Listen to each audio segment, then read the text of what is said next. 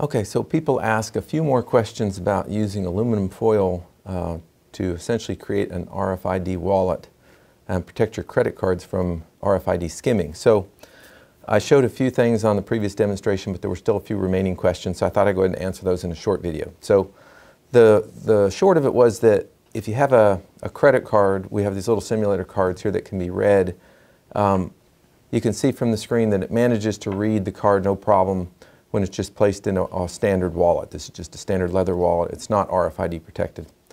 So the first thing was, well, what if you put a piece of aluminum foil next to the card? Could you still read it?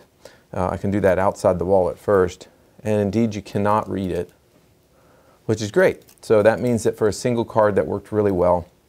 So one question people had is, if you had a piece of foil between two cards, could you read either card? All right, let's give that a try. No, can't read that one and can't read that one. So in fact, foil placed between the cards will prevent them from being read. So that's great. So as long as you stagger them, foil card, and so forth, you can protect the cards from being skimmed like that. So that's the first things people wanted to know.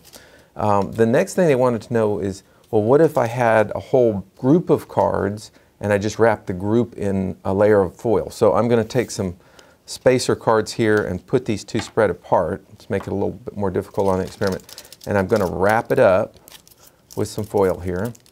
And you can kind of assume if that were placed in your wallet as a bundle. Let's see if you can read either of the cards. No, you cannot. All right?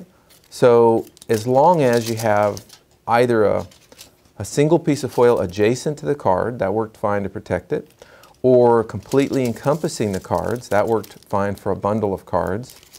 Or if you just have a few cards, you could space them where it was card, foil, and so forth, and that would also protect the cards. So very inexpensive way to protect your credit cards.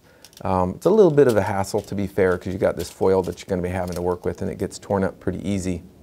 Now, there are other RFID options. There were things like the vault card, which I talked about before.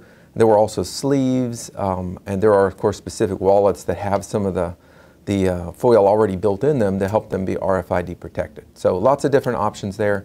I thought I'd just show you how that all worked. If you have any other questions, feel free to write. Otherwise, I think this will sort of finish up our look into whether or not foil protects against RFID skimming.